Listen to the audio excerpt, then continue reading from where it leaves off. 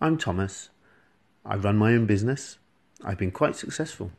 I paid tax for my whole adult life. I vote. I engage with charity regularly. I'm involved with a society that embraces me, possibly because I'm still alive. Let me take you back to before I was really me.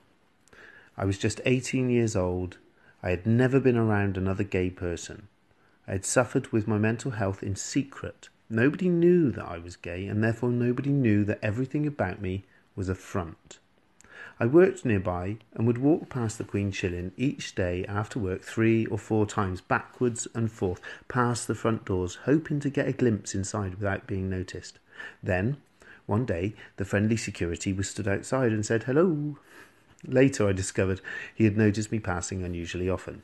I picked up the courage the very next day to go inside. I didn't know what I was going to find out about myself. I don't mean my sexuality. I knew that I was gay by then, but I mean, who was I?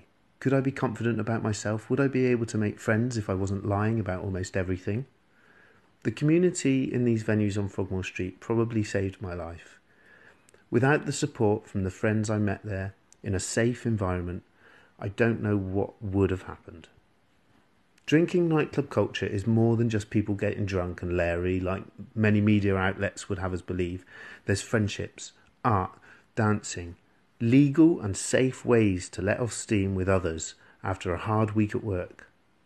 Education about safe sex is everywhere. Kind, caring individuals who look out for each other.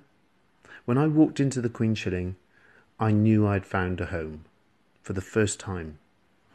These venues need support if they're going to continue to stop people like me needing mental health services or even an early funeral. I'd like to say thank you to the Queen Shilling community.